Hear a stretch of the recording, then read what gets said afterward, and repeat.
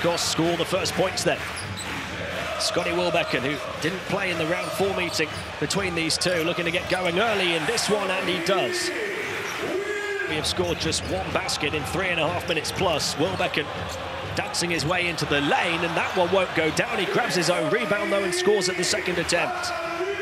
Wilbekin, the only player for Maccabi to score so far, running the shot clock down to the final seconds, gets away from Milutinov on the mobility matchup, then takes him all the way to the hole.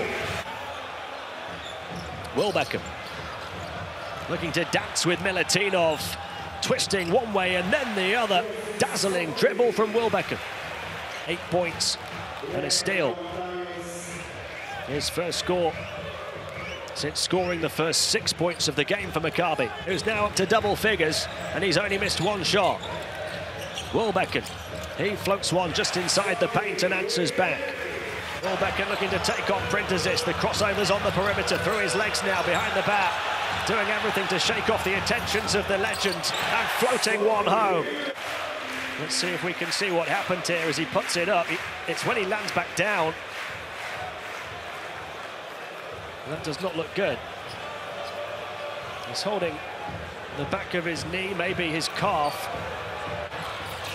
It's Wilbekin who gets it. Wilbekin driving in left-handed, gets away from Tupan, hangs in the air and hits. Magic in the Maccabi air. 0.4 seconds to play.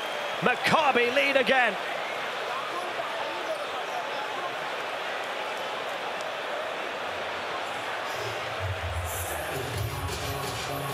He was down and out earlier in this half. He might just have won it for Maccabi at the death.